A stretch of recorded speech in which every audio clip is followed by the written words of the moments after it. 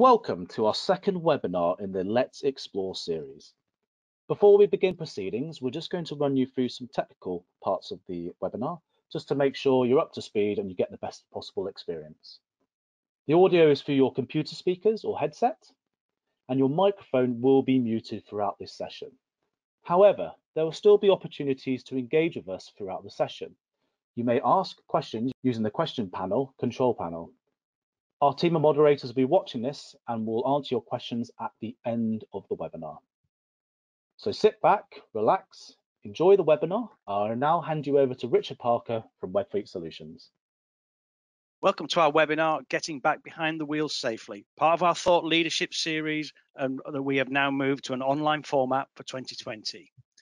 Let's just a few introductions first. My name is Richard Parker. I have 19 years of fleet industry experience, historically helping clients improve their fleet policies and funding through their data analysis. I'll hand you over to Stephen Lewis for an introduction. So I'm Stephen Lewis. So I've been in the telematics industry for over 12 years, working with fleets of many sizes, implementing integrated telematics solutions, but also a focus on how companies can use telematics data to improve driver behavior and emit any risks. I'm Chris Stone, the former head of finance for a large UK utility company. As an accountant, my focus has always been around data and analytics. I founded TDS Ultra about 4 years ago now, and I've built the company up to analyze millions of lines of data a day. And here we've gained a lot of experience with different companies that I want to try and share with you. Thank you both. Okay, so what we'll be looking at in today's discussion. Well, firstly, we're going to look at the effect that COVID-19 had on vehicle movement in the UK. What are the post-pandemic risks that are now present for our drivers out on the roads? What role does health and well-being and safety play in that respect? We're going to examine what is the new normal for driving, both to and from the office and for work out on the roads. How can your business and your drivers prepare for what the new world looks like? What will technology do to help you along the way and mitigate risk and improve safety? And finally, we'll show you a resource toolkit that we've put together that will enable you to act on some of the things that are being discussed in today's webinar. Okay, so what has happened to vehicle movements in the UK roads? Well, Geotab and ourselves have done a bit of work over 3 million vehicles, looking at driving time, number of trips for fleets out in the UK marketplace. And you can see there's a couple of very distinct points of interest on that. The first being the significant drop after lockdown, where movement went back to about 50% of normal levels. Moving forward to the 22nd of May, when we can clearly see that the recovery of that movement has been very slight and is now only at 65% of its normal levels. So it's clearly a very marked change in the number of vehicle movements in the UK. This is backed up. We've seen that with some of the companies we've been looking after, is just how much of a change in the way that they look after their vehicles. Vehicles going months without moving. It's quite a fundamental change in the way the vehicle activities are being monitored. Absolutely, and Fleet News has backed that up, Chris, with the data from the research that they've been doing that's saying 1 out of every 10 company cars is currently is only being driven for work. So 90% of vehicles are effectively stationary, and only 1 in 20 of all fleets out there have 75% of their company cars operational. So that absolutely backs up the data that's coming through from TDS.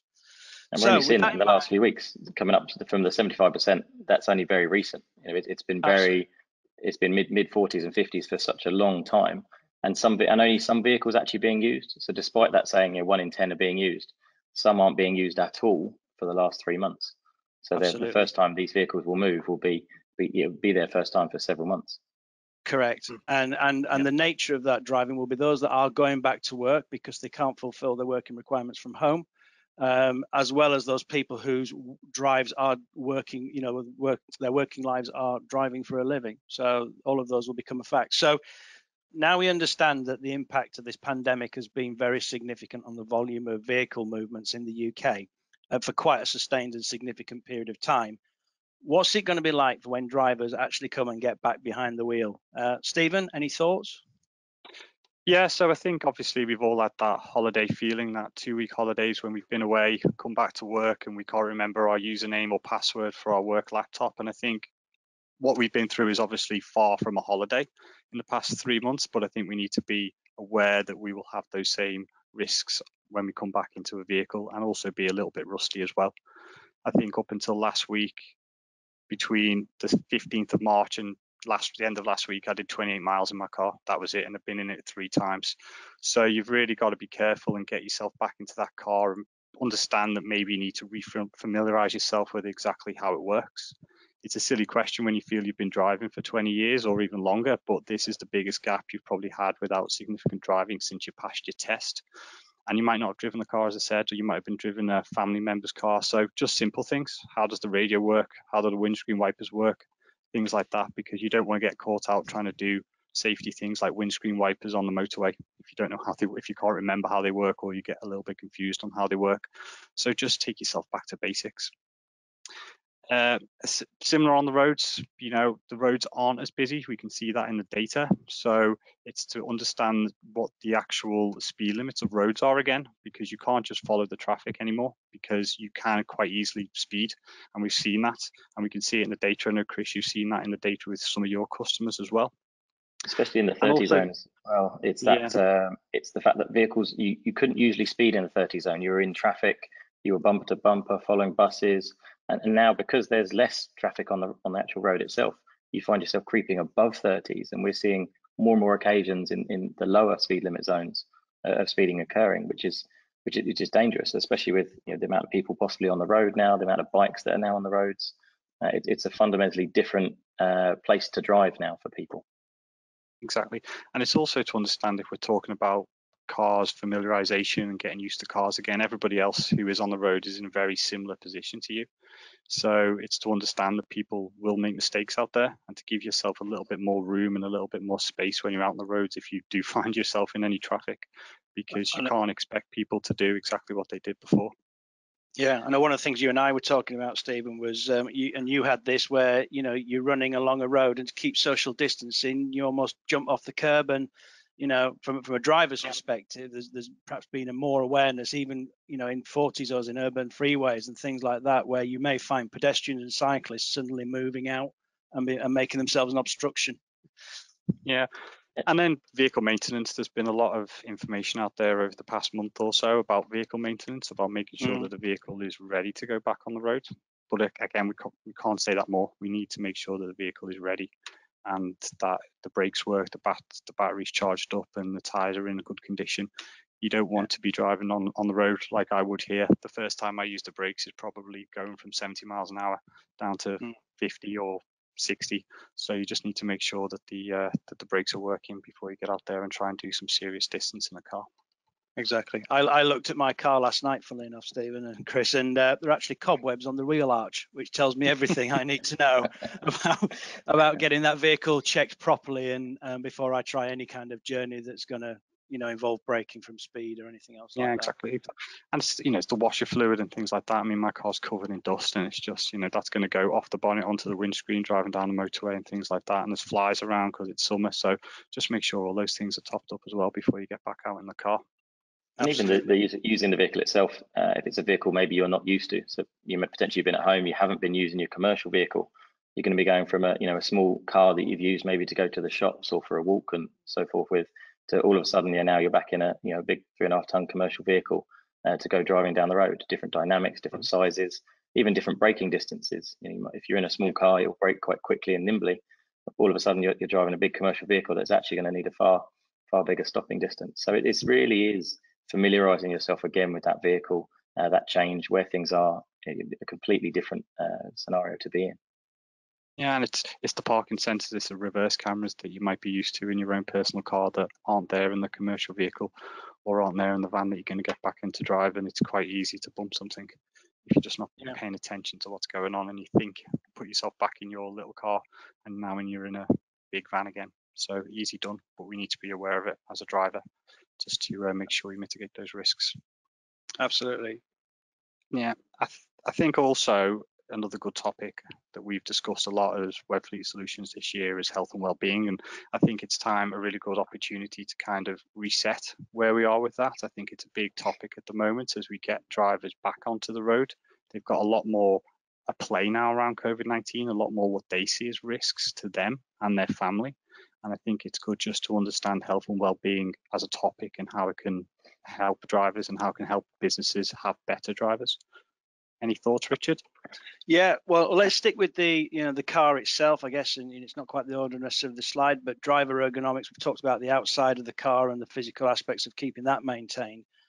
But many of us will, I think, be we've entered into health regimes, in this 3-week lockdown. Some of us may have lost weight, others haven't, but we may have different shapes, and we're certainly not accustomed in our muscle and structure to being back in the car for the periods of time that perhaps I have. I know that Stephen, you and I discussed the other day, you had a journey and your right leg was particularly achy after what would normally have been a normal drive for you, and you felt that in your own physical well-being. Yeah.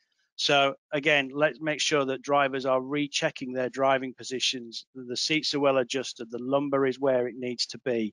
The visibility of the mirrors and everything else is set properly before people get out, and the distance from the seat to the accelerator to the brake isn't going to cause those physical muscle challenges that perhaps they wouldn't necessarily have done beforehand. It's just about planning for that return back into the car.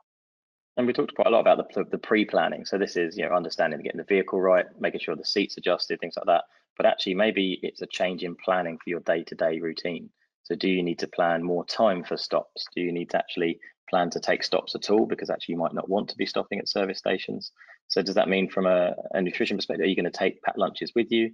As you know, from a school's perspective, they're not reopening the canteens for the children. So it's going to be making back to packed lunches again. So actually, is it worth putting a packed lunch together for yourself to take in the car to make sure you've got snacks and bits with you, because the drive might be slightly longer than you planned if you're going to take your time and take a different route? Actually, just bringing that whole day of planning together. Should you plan to be at a meeting for 9 o'clock? Why would you plan to put yourself under pressure to be there for 9? Should we adapt the way we operate our working day to have potentially a shorter working day, but actually meetings from 10:30 to make sure we avoid traffic, to make sure we don't put vehicles on the road when we don't need to unnecessarily start the day in places too early. Just adjusting and thinking about how we can adapt. I don't think we can anticipate that things are going to go back to the way they were straight away. So, as you say, plan the day. Things might take a little bit longer. We know it takes a lot longer going to the supermarket at the moment. So if you need to stop at a service station to pick up a coffee or something like that you would do routinely in a few months ago, that's going to take a little bit longer, even if you can do it now. So maybe just, as you say, take these things with you, or what took 15 minutes might take 45 minutes now. So get those things planned in properly and don't be rushing around, because that's what will happen. You'll just rush to get to meetings and not think about the things that you need to do.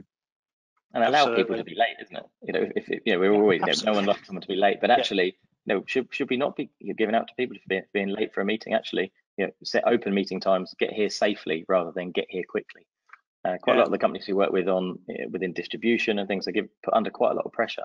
We hear the stories about delivery drivers being put under pressure to get a delivery done within a certain time and to meet certain standards. But actually, realistically, should we take that pressure off our day-to-day activities as we're returning to work, and actually just arrive safely being the priority rather than arriving on times and deadlines that are unnecessary? And also think about the time. Sorry, and also think about the time that you're setting the meetings for. Does it have to be a 9 o'clock meeting, or actually can you make it 10:30 and allow that normal traffic flow to have disappeared?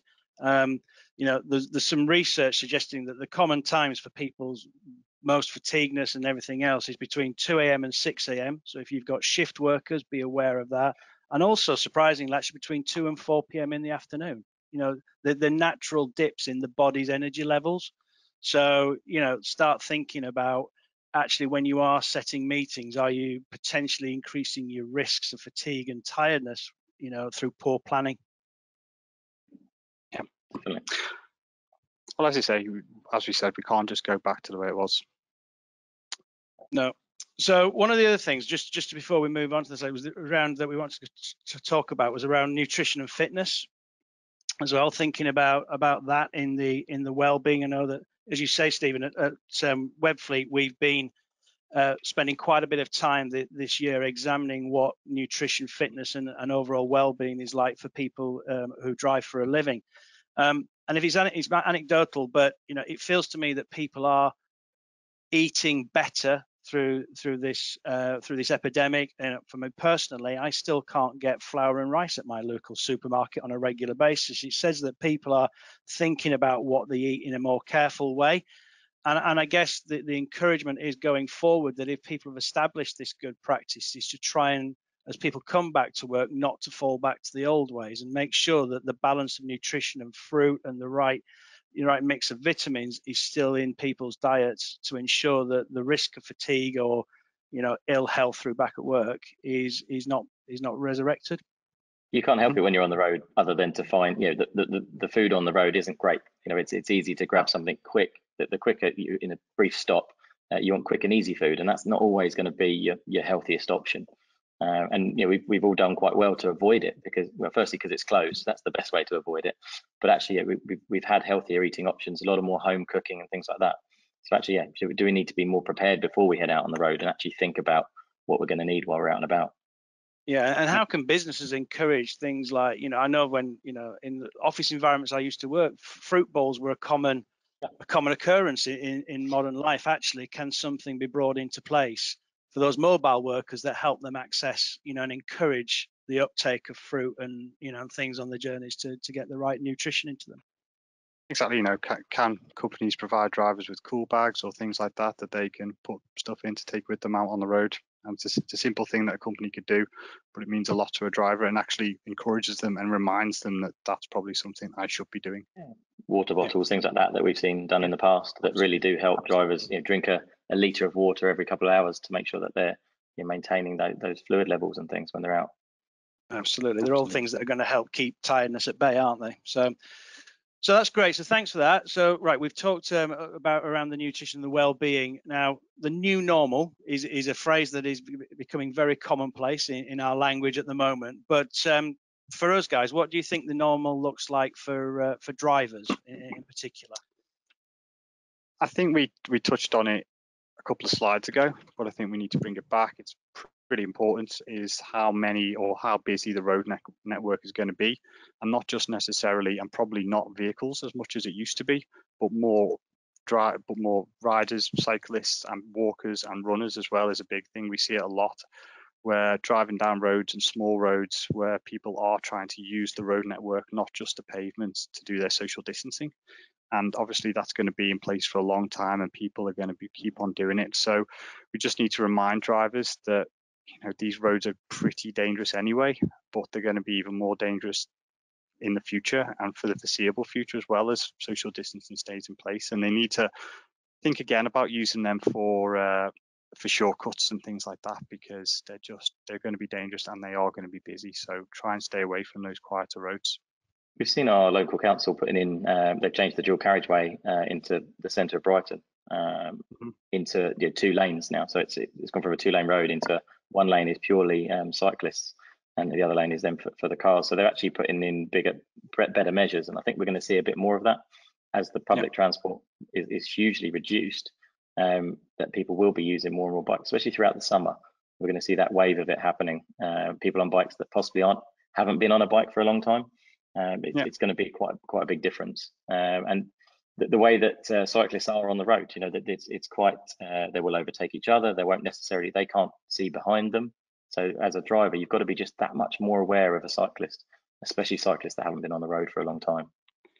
Exactly, and it's always been a couple of cyclists and many cars, and that's probably going to be the opposite at the moment, where there's going to be lots more cyclists and just you trying to fight your way down the road in your car. So you're going to have to be prepared for it. And I say they don't go as quickly as you can in your car, so maybe drive along at the same speed as a cyclist can go is probably good advice, and not to get caught up in their games, because they do like to overtake each other, as you say.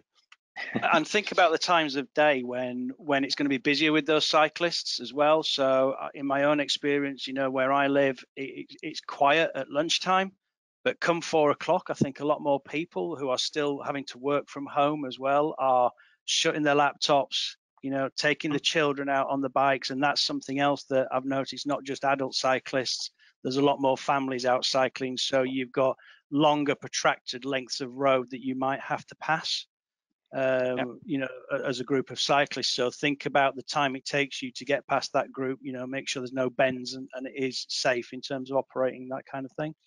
Well, there definitely is a new commuter style. There's still people commuting. There's still people having to be at work within office hours and actually for shift work. So it's quite, it's definitely is still, there's busier and quieter times. But I think actually offices, a lot of offices aren't reopening yet. And if they are reopening, they're opening at a very minimal capacity. A lot of blue chip companies have actually said that, you know, they're not expecting people to be back in their offices until the new year. So I think that the commute is going to be very different. The traffic and the roads themselves are going to be quieter, but it's adapting to the way you drive. You may have never noticed going around a corner because you're going around that corner at 60, 70 miles per hour every time. All of a sudden, when you're going around it at a lower speed, you're going to see obstacles, things you didn't realize. You're going to not necessarily be anticipating the road ahead as much as you're used to, because there's a lot more going on around you. Similar to when you drive at night on your own, you do tend to drive naturally quicker, and then your awareness is a lot lower because you've not got objects to measure off and measure against. And obviously, and traffic itself slows you down. It does change the behavior. So yeah, we see more speeding, we see more serious accidents. So it's just trying to make sure that people are more aware and think a bit more about their drive rather than that day-to-day routine where you get yourself into and you just off you go. Yeah, it's like the perfect storm with the quieter roads when we're talking about people being more tired because they're not used to driving or getting up early and having to have a couple of hours an extra long day because they need to drive into the office. And then when they are driving home from the office, it's quieter roads. And, you know, being alert is about having the traffic on the road and trying to think about what people are going to do. And that's what keeps you alert. But if the roads are quiet, then you can speed, as you say, but there's not the traffic to keep you alert. And it's just, yeah, there's opportunities there to have some incidents. So yeah, just to be aware of those things. Moving on, there's lots of material now coming about actual social distancing within vehicles and cleanliness. But do you just want to touch on, you know, your thoughts around that for, you know, for less professional people, what they might want to do where the journeys are just single occupancy, etc.? Yeah, well, I think we need to probably cover both parts because it's important. You know, I think for vans and things like that, you know, obviously the guidance is if you can, you know, it's single occupancy. People shouldn't be having two people or two members of staff in the van, or even 3 or 4 members of staff in some instances. It should be one person. So that will probably increase the number of vans on the road when people do start going back to work because, yeah, they can't share. And then there's things around that as well. So even if they have to share, because you are allowed to share if there is no other option, they need to have rules in place around only one person drives the vehicle, only one person even refuels the vehicle, for instance, because you can't share the keys and things like that. And then once you're finished with the vehicle, it needs to be cleaned. You need to clean the vehicle. You need to make sure it's sanitized before anybody else can use the vehicle. But I think it's probably also good practice if you think about your personal car as well, or if your company car, to have that sort of same attitude to it, because these vehicles are in places and even the handles, people touch handles or rub against handles in car parks and things like that. So keeping the vehicle clean yourself, even if you're the only one that drives it, is probably a good idea. And also think about when you're in a car park where you're parking it, you know, maybe park it away from some other vehicles so people don't touch it and things like that, because the science is still out about how long this virus can stay alive for on surfaces, but, you know, anywhere between a couple of hours to 8 hours, and you could probably touch that handle a few times if someone's touched it or touched the door or something like that, because we've seen it where people use your car to get into their car and things like that. So you just need to be careful, and I think be aware. We always wash our hands when we get into the house now. That's another new normal that we're learning to live with. So maybe we need to make sure we have sanitizer in the vehicle and make sure we wash our hands when we get in the vehicle and regularly clean the vehicle. If we've been out into the supermarket, do we just touch the steering wheel without cleaning our hands again? On, put your sanitizer on, do that as part of your routine. Exactly, and then we can't accept that that's going to happen all the time. Sometimes we might forget, so we need to think about that, and we need to clean the vehicle. So whatever the rules are for, you know, commercial vehicles and vans, we've covered them. They're important. About single occupancy, I think anybody driving a company car that is their own car that they use for work, I think they should follow similar guidelines as well. I think picking up on your parking point as well, Stephen, around you know, as we do start to move back to perhaps going to the office, you know, and or manufacturing opening up with the car parks and people operating that, is thinking about whether it's shift patterns or if you've got large entrance of people at one time, how you organize your car parking to minimize the risk of people getting inside of social distancing, because we know that car parks are always restricted and tight for space. Yep. So it's thinking about, as you bring people back, how you ask them to park and where to park and organise that effectively. It is a recommendation as well for staggered start times and staggered finish times and things like that, so these places don't become busy, and that's in any walk of life now. For any work-related activity, if it's parcel delivery or parcel pickup, we don't want people loading vehicles all at once. We need to stagger that. Well, opening the doors within next to each other and things like that. Exactly, Absolutely. all those sort of things. So I think we just need to carry those forward into what we do. And I think over the last 3 months we've learned to live with it in our own personal life. And I think the message we need to take forward is whatever we do in our personal life, we don't forget that when we go back to work. We need to look after ourselves, and companies also need to look after their employees as well and remind them that these are probably things they need to do. Absolutely. Okay, so we've now looked at what the situation is to start with, what might be the new risks, and what the new normal is. I think it's about time we sort of got into how can businesses and drivers actually start to prepare in a practical sense to kind of bring people back to driving at work safely and with good physical and mental health. So, you know, Chris, from your perspective, you know, you've got your experience in the past. What do you think people can do around sort of like driver policy? We've done a lot of work with companies to refresh their driver policy, which is not what's necessarily required here, but maybe an addendum to the existing policy to add in some of the COVID-19 measures that need to be in place, and actually maybe just a highlight to some of the particular points, such as brakes. You know, they're recommended within the driver policy. But, you know, working with a lot of drivers, the feedback we get from them is that, you know, they don't get time to have their brakes. They're under a lot of pressure to maybe meet certain delivery targets and times. It's trying to change the attitude of the business to actually perform efficiently, but not necessarily apply that pressure to the driver to be rushing around quite as much as maybe they were pre the pandemic, and make sure that their vehicles are equipped accordingly. They've got the right equipment in place to be able to support them, and some of that may be technical based, so whether it's the navigation system, their journey planning, their actually the scheduling system, making sure that they've got all of that in place to keep themselves compliant.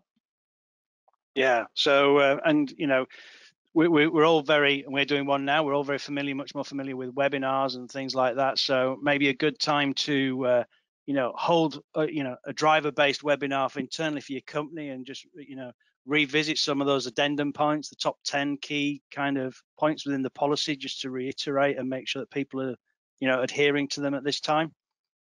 Yeah, I think they've got to just draw attention to it, and the webinars are a great way of communicating things and change the way that drivers behave, or make that decision to even go out and drive. You know, do we need to have with the way we've got webinars and communication tools now in place, do we need to be at that meeting? Do we need to actually travel at all?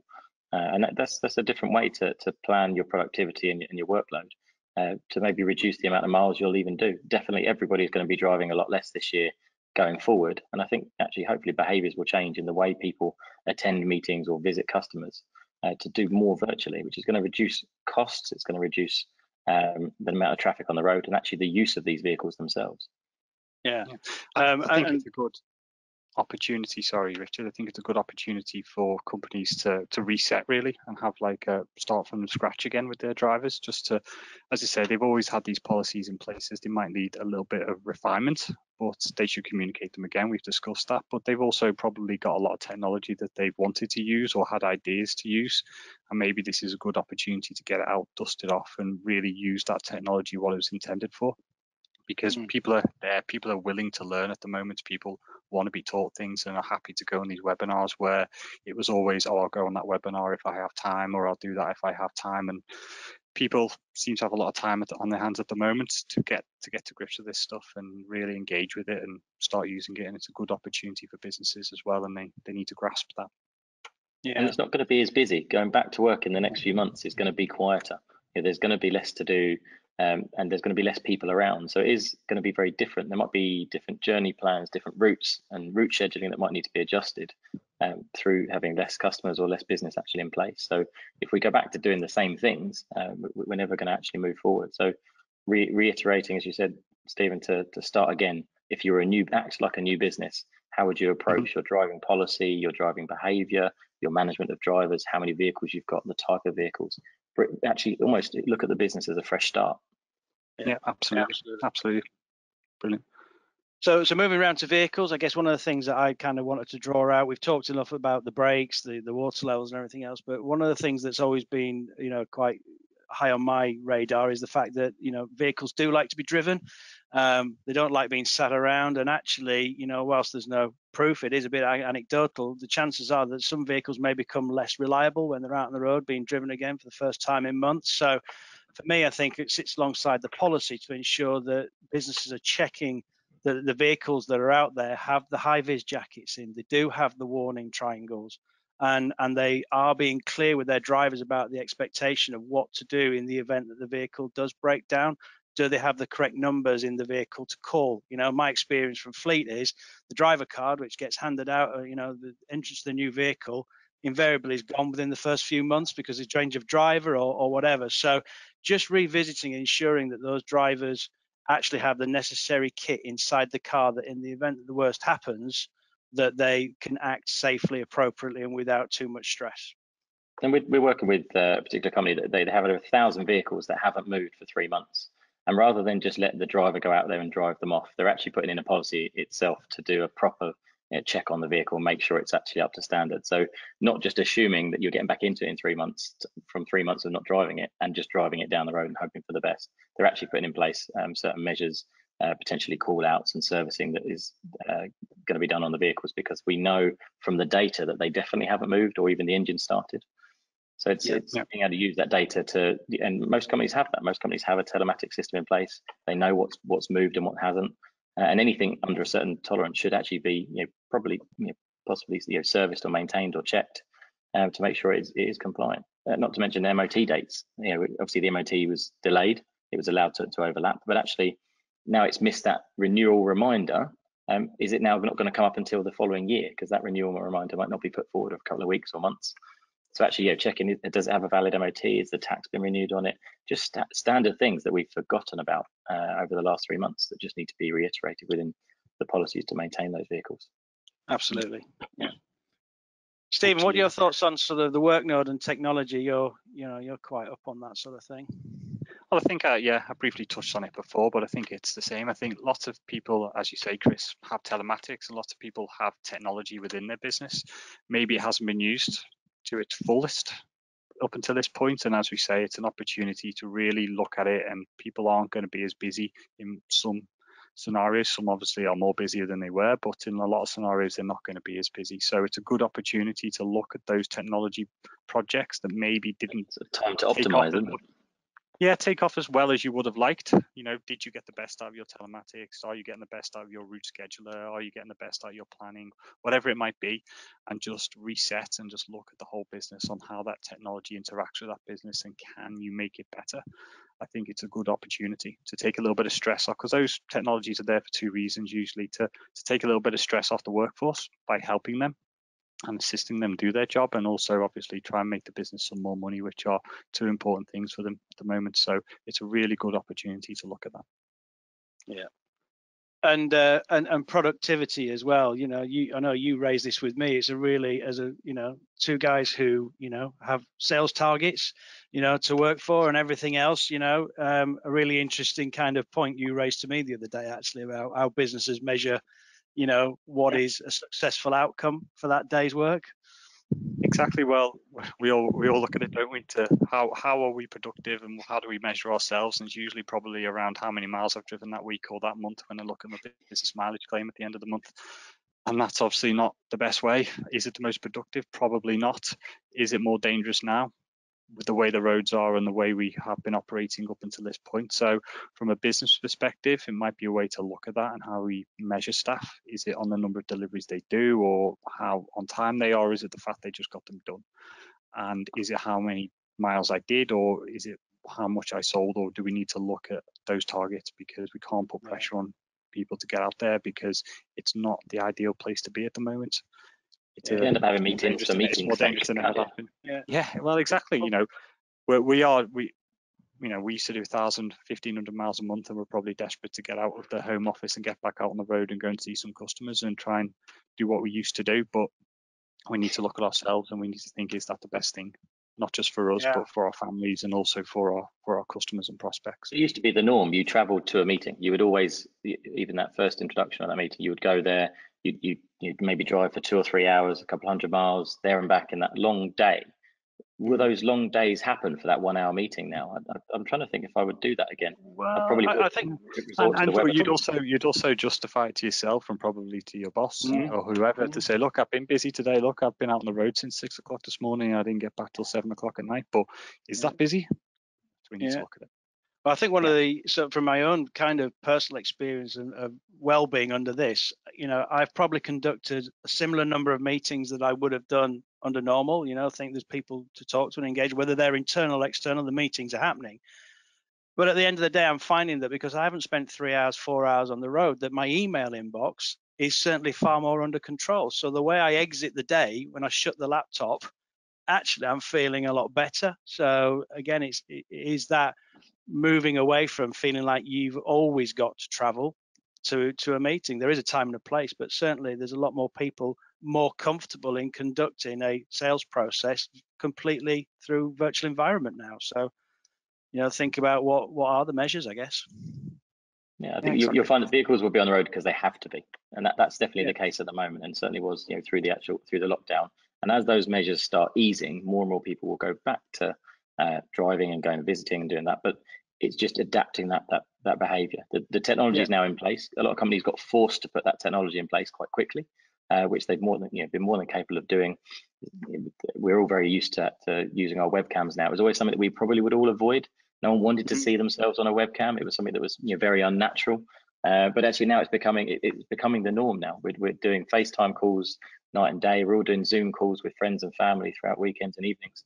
If anything, we're probably communicating more with people than we used to be, because actually we spent more time in cars, in journeys and traveling and being busy, but were we actually being as productive as we could have been? So it's a real time, as you said, to restart and think again about how we do everything to move into this new normal and prepare ourselves. But I think as we restart as well, and how we measure people, you know, as we said before, getting lunch is going to take a little bit longer than it might have done previously. Driving down these smaller roads might take a little bit longer because you can't drive as quickly because there's cyclists on the road and things like that. So companies just need to look at how they measure service engineers or delivery people on what they're doing, because the roads have changed and they're different, and they might not seem as busy, but they're busier and things take longer for different reasons now. So they just need to take that into consideration. Otherwise, they'll be putting a lot of unnecessary stress. There's definitely more risk on the road because of what's happened. That's definitely it's apparent. Absolutely.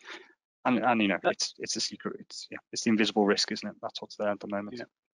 And then the final one is the risk assessment. So we will provide links for this for access, but it is a requirement in the new world for vehicles to display the COVID-19 secure risk stickers. So again, you know, as Chris mentioned, with one of his clients doing an inordinate amount of work on the vehicles before they get back on the road with service checks and etc. I think it's incredibly important that all businesses are aware of this and they're conducting that risk assessment as in line with all their other HSE responsibilities, and making sure those vehicles are displaying the correct stickers, because that will be an aid to the business in terms of demonstrating to other organizations they're working with that they're compliant and safe to continue to do business with. And it's very much designed to get people back to work. It's designed to help businesses operate. It's not a policy that's been put in place, or the way you build up your assessment. It's not something that's put in place to restrict the way you work. It's definitely designed to encourage people to get back to work in the safest way possible. So it's lengthy to go through. As a business, we've been through it, but it certainly needs to be done. And actually, there's some real benefits and changes to policies and behaviours that you can see from within that. Excellent, and we'll be sharing the link for that information at the end of this webinar. So moving on to the next discussion point we want to do is how can technology help? So Chris, really, you know, this is right in your field of expertise. So do you want to take us through this one? There's a couple of things we always encourage a business to use. Obviously, most vehicles either have navigation built into them, or people have devices that they've been able to use for navigation. But we recommend it as a standard policy to always drive under navigated routes. It's very much proven it's a safer way to operate. So even if you know you're going home and you know your route home and you've driven it 100 times, it's actually always just putting in that destination. Gives you an ETA, which changes the way you rush, or the way if you know that you're going to be home on time, you change the way that you drive. Your driving habits are. It gives you your awareness for speed limits. It gives you notifications for traffic ahead of you if there's any delays, so you can anticipate these things and look ahead. By seeing the red lines on the road on various vehicles, you can see the traffic. It's just a very much safer way to drive by having basically a heads-up display of the next junction and your approach speeds and things like that. So it's a really beneficial way we've seen companies change to be using their in-vehicle navigation, and not only just the navigation side. If you are a company with technology in place for telematics and driving behaviour, it's actually getting that data out of the vehicle and getting it to the driver. The driver's not going to change their behaviour unless you've shared that data with them. So it's really a case of finding a good way of communicating that data to them, a constructive way to coach and encourage drivers to be safer and more efficient in the way they drive. But we see a lot of technology out there that's just, as Stephen mentioned earlier, not utilised. One of the biggest things that we do with the company is go into them to try and help them get the best out of the technology that they've purchased and bought into, and get that data delivered to managers and drivers so that they can change that behaviour. There's no point in one person in the business having all the data if it's the drivers and the managers that change the business and make it more efficient and safer. And Stephen, electronic paperwork, what's your view on that? Well, again, it comes back to what I said before. I see it all the time, and obviously Chris sees it all the time as well, is technology is brought in because they want to have electronic paperwork, but it seems to not be used, or used for a couple of customers, key customers that request it, and not used across the board.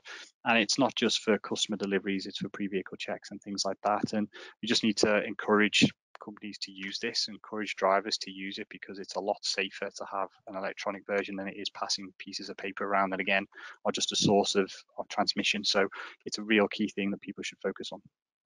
If people aren't as busy and they've got more time, there's not so much pressure on them. Actually, it's a good time to try and get those systems working, make the changes to them, because you might potentially be off for the next couple of weeks until the business comes back into play, or it's coming back as almost a soft return to work. It's a great opportunity to implement some of these technologies and actually make them really work the way they should be. And especially if you're gradually bringing people back to work, it's good to get iron out any of the issues you might have had, why it wasn't successful with a smaller sample of employees, and then you can roll out when more people come back. So yeah, it's a good opportunity, and it's obviously a safer way of working.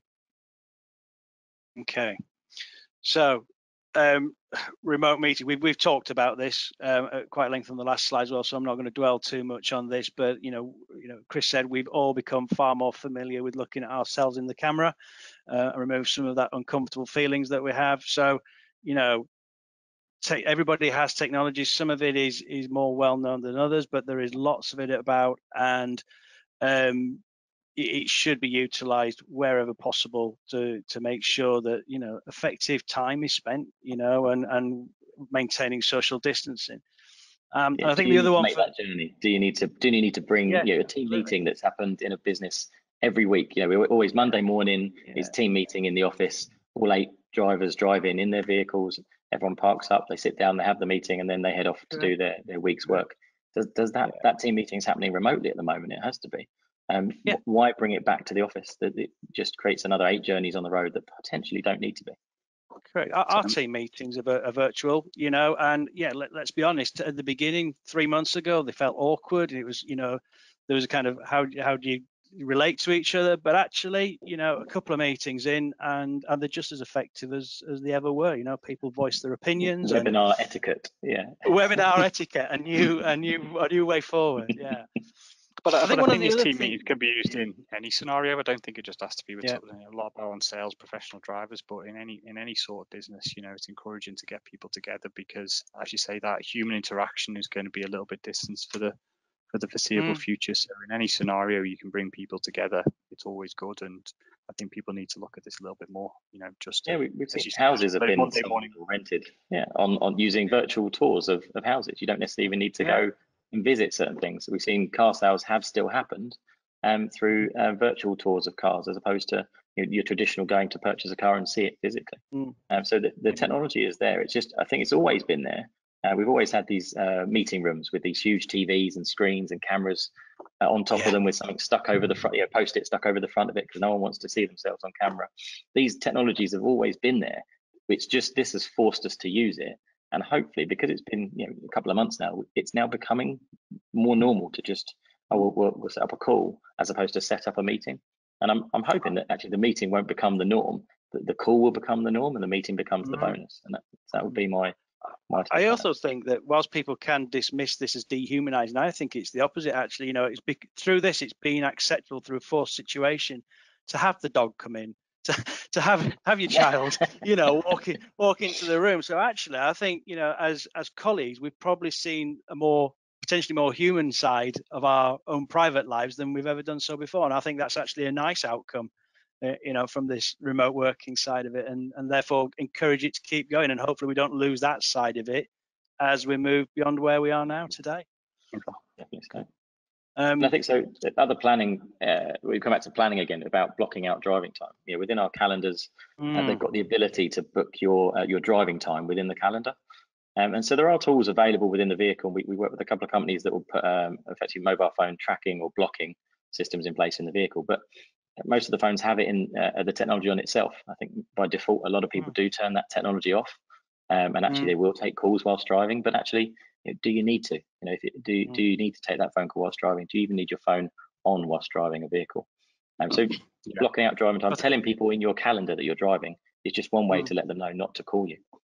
But that works hand in hand with the discipline of managers not calling as well. So as the business needs to almost develop a culture whereby managers respect that somebody might be driving and don't put the call in, and just to see what's going on, and work with each other in a closer way in that respect. And with the technology, it's always easier to just pick up the phone and make the phone call. Oh, where are you? But actually, they've got the technology in the vehicle. They only need to log onto a screen to see where they are, or they can see the vehicles in motion. So then not phone them. But it's trying to get managers to use the technology that's available to them, and not the easiest option, which is just to phone them.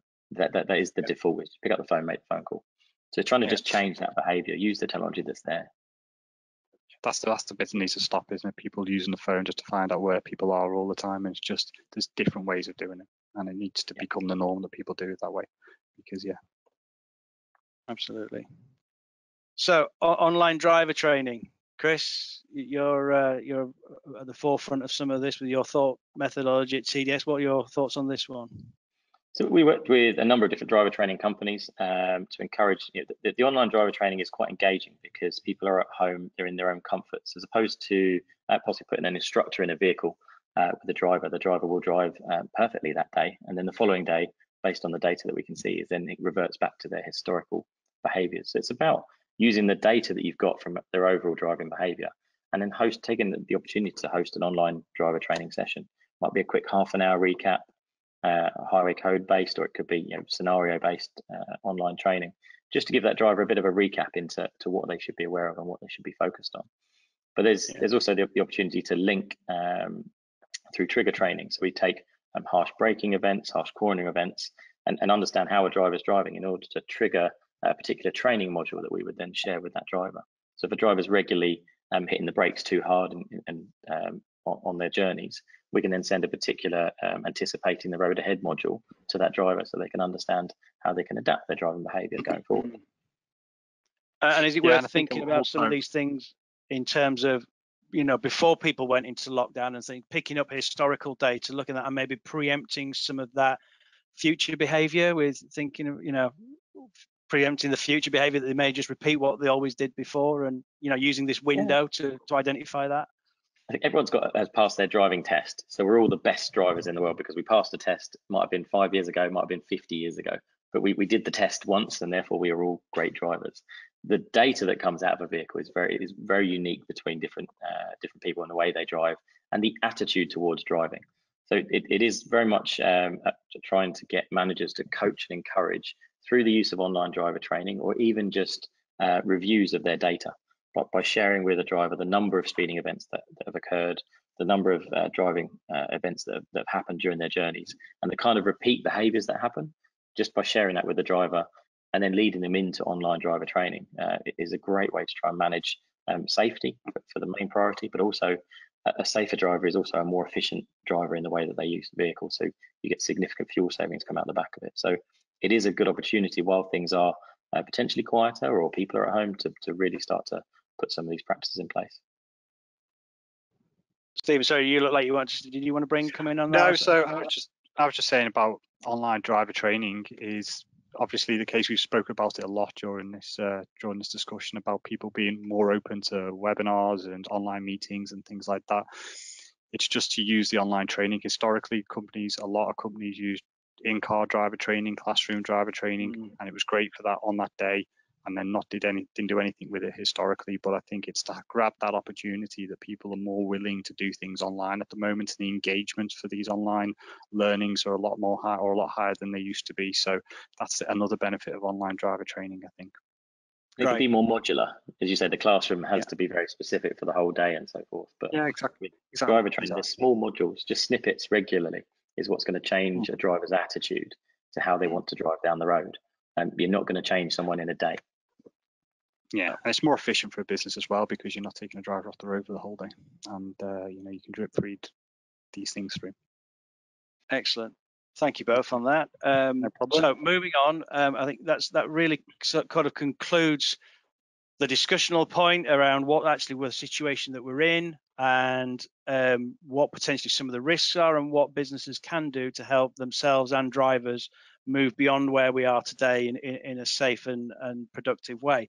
One of the things that we at Webfleet have been doing for the past 6 months is quite a focus on wellbeing, and we have produced a white paper for wellbeing on non-professional drivers.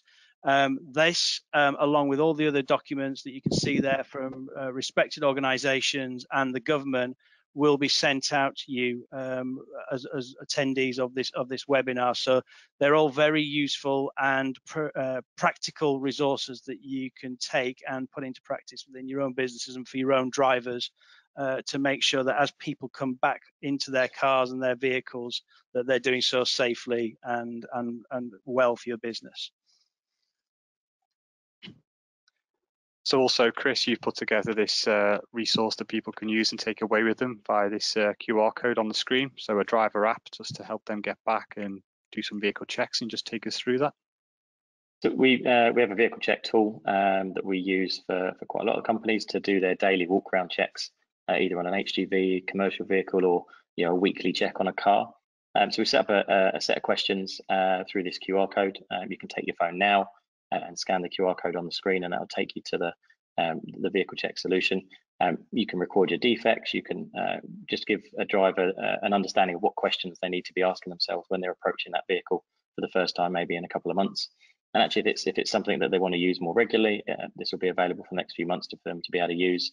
And if you're interested in taking this up, then you can contact us and we can do something more bespoke to your individual driver's requirements. I will also send that QR code out after the webinar, so people can hand that around to their drivers as well, just to give them a taste of the things they should be checking when they're getting back in the vehicle. And then also a little bit, obviously, spoken a lot about what technology is out there, and just want to talk about how we can help. So obviously, we're Webfleet Solutions. We do vehicle telematics, fleet management, and a lot of you on the call might be our customers or heard of us before. So if there's anything that you've seen on the webinar that's of interest and you want to discuss about how telematics can help, or how to get the best out of telematics if you are one of our customers, or even talk to us about how you use telematics at the moment and how maybe we can improve that, then yeah, give us a shout and we can help you with that. And that links quite closely to what we do. We help manage telematics solutions for businesses to make sure that they get the best out of them. And we see significant returns from the initial investment in putting in the telematics systems. We can make sure that data gets delivered to the drivers, to the managers, to adjust their driving behaviours and start to see that return on investment that would have been put together in the original proposal to put telematics in. So we can start to see the real benefits.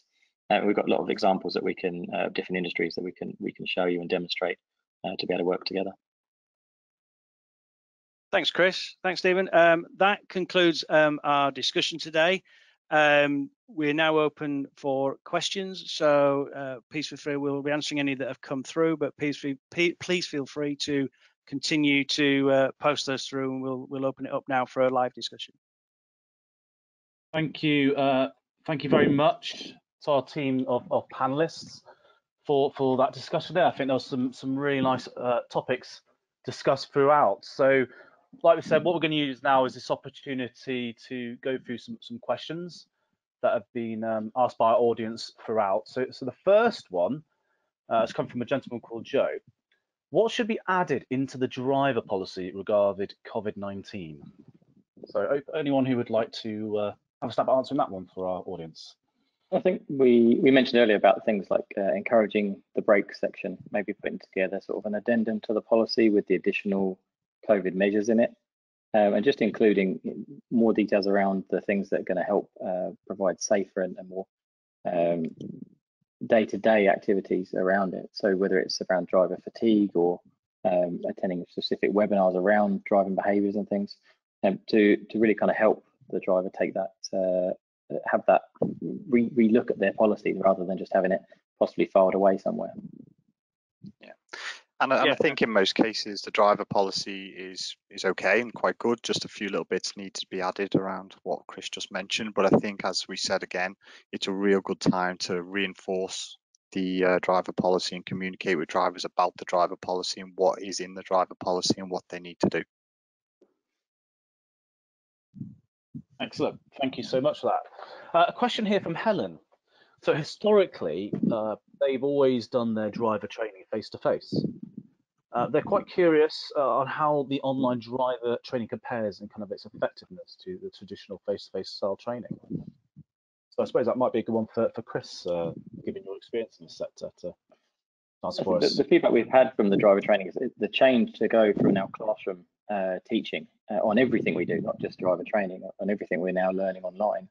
The driver training modules that are available online, as we said, they're very modular. You can pick and choose what you want to learn, or specifically tailor that training experience to individual drivers, rather than having to run a classroom that's for everybody. You can actually set individual modules based on their driving experience, based on their driving events and data that we can take from the system. So it can be more bespoke, as well as actually being more engaging, because it is tailored to that individual rather than a generic classroom environment. Excellent. Thank you. Thanks for that, Chris. Looking back to kind of earlier in the discussion today, we were talking very much about the kind of health and well-being side. And one of the questions that's come in is around the nutrition side. So how do you encourage your drivers to eat healthy? And I suppose this is, let's go thinking from my personal experience. So you kind of, you're rushing back from the meeting, you want to get home, you forgot to get your lunch, you kind of rush into a service station, you grab what you think is probably healthy off the shelf, but this might not necessarily be the healthiest thing. So how do you kind of encourage this change in habits for drivers, and especially as you alluded to earlier on, that some service stations may be shut or operating at reduced capacity? I mean, for me, I think one of the things that we had on one of the slides but didn't really, I guess, put across was the center of that little wheel, which is around communication. And as people come back to work, be clear on a communication plan around, not as we talked about policy, but also about the nutrition.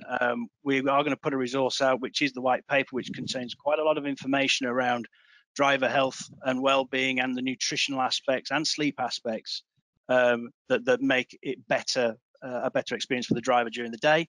So I think making sure you've got the right communication plan as people come back that includes all of that information and that education, but also possibly to think about, how does the expense policy work? Does the expense policy encourage the right behaviors in terms of purchasing food? We talked about lunch boxes, ensuring there's water. So I think the number of activities that business can think about that actually continue the driver eating and drinking enough fluids to keep them healthy. Excellent. Thank you for that, Richard. A question here from Dan. What is involved in the risk assessment, in particular around the kind of vehicles themselves? So from a walk round perspective, sort of or the vehicle itself, or more COVID-19 based? I think more COVID-19 related, yes. I think on that risk assessment, I mean, it's a big detailed document that the government has provided on the on what you need to do for the risk assessment. So I think they need to look at that. I mean, there's lots of key things around cleaning the vehicle and, as we said, about single use of a vehicle and who can do what with a vehicle when they have it. But it really is very detailed in that risk assessment.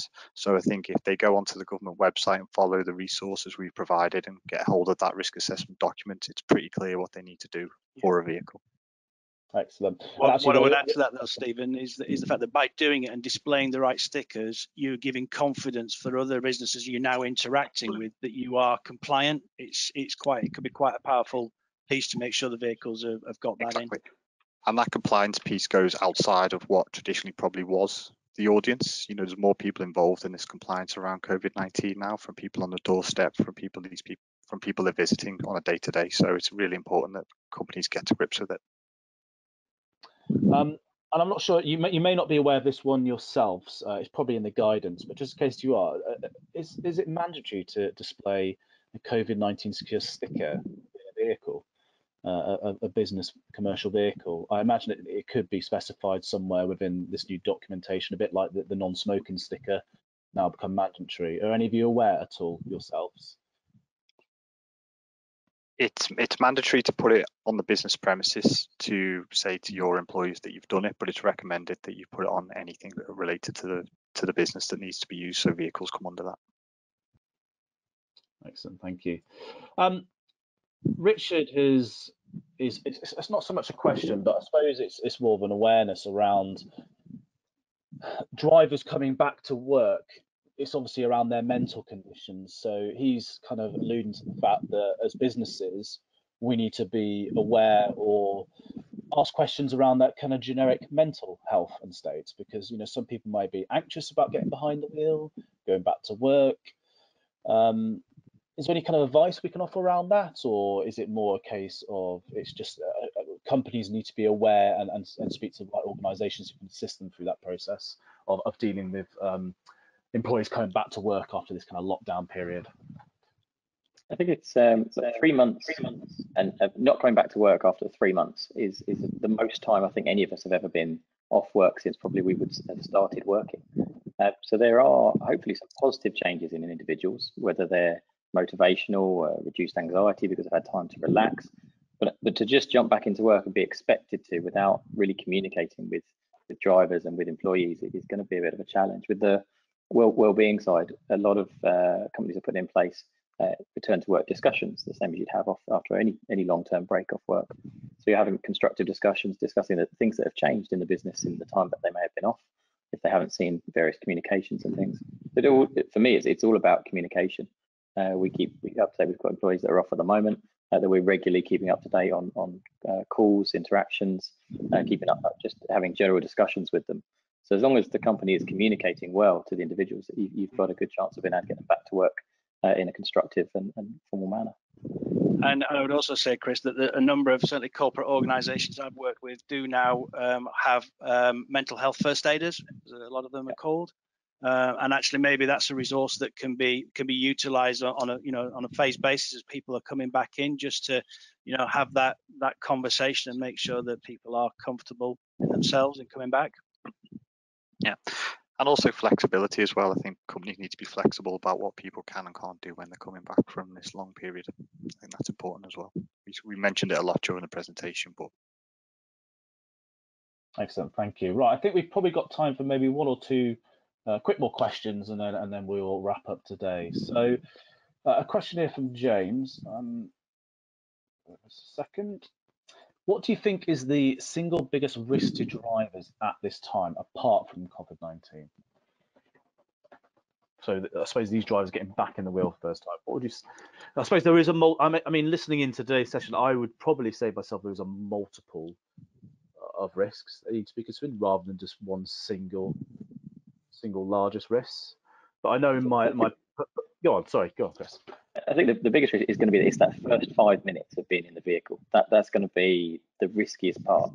Whether you're getting into it and you've been used to a very small vehicle that maybe it's got a reverse camera, it's got parking sensors, and you get into your van or your company vehicle for the first day, and that's not got a camera and it's not got the parking sensors, and you that's the time where you're at risk, and it's a big difference between an old and a new vehicle.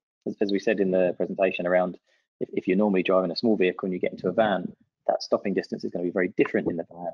So it's just reminding yourself that you are in a different vehicle, and you don't just jump in, head down the road, and then start changing mirrors, moving things around. And just take a bit of time in that first opportunity back in the vehicle, maybe 5 or 10 minutes, familiarising yourself with everything that's there, and preparing yourself for your journey. That would be my assessment. And as you mentioned, Chris, is using the navigation. Get the navigation switched on. Take away that additional thought process of having to think, do I turn left or do I turn right? Because that's going to help you, remove some of the distractions around as well. And roads might have been closed in the meantime. The new routes being changed. A lot of, as we said, into the towns, they've changed it to be cycle lanes on certain roads. They're going to be on the navigation device to make you aware of it. So speed limits may have changed in areas that you're not going to necessarily know of. So firstly, making sure your navigation device is up to date. It's 3 months since you might have last used it. So plug it in, get it updated, get the latest maps on it. As I said, speed limits might have changed. Anything might have changed around you. That you just, if you don't put in your destination, which is something we always encourage drivers to do, then you might not get those benefits of the technology that's there for you. Excellent, thank you. Well, I think that's most questions covered. There's some observations I think that have been made by people. Sally mentions here that the amount of people she's seen, for example, going into supermarkets with their PPE on, and then kind of jumping straight into their vehicle with that PPE on, and kind of just transmitting potentially that virus to their vehicle. Again, I think it's just an observation that, again, drivers and employees need to be aware of the risks still around this virus, kind of, and think about, PPE is good to have, but you should be taking it off before you get back in your vehicle. What I think would be really good is to invite you back, the three of you, maybe towards the later tail end of this year, probably in autumn, and we could get together and do a shorter session, kind of see what's changed really. I imagine the policies are going to be evolving over the next few months. It'd be really good to be back together, give us a bit of an update. We could possibly look at those traffic flows at the beginning. So yeah, if any of our attendees that are in today, we plan on running that, and I think it'd be great to get your opinions and views on that in the autumn time. Today's session has been recorded, so it will be sent out in the next 24 hours. So please, if you'd like to share this with any of your colleagues, please feel free to do that. And of course, you can reach out to any of the team members in today's webinar, any questions you may have. So thank you very much, Richard, Stephen, and Chris. Thank you for everyone who's attended today. Enjoy the rest of your day, and we look forward to seeing you at our next Let's Explore webinar.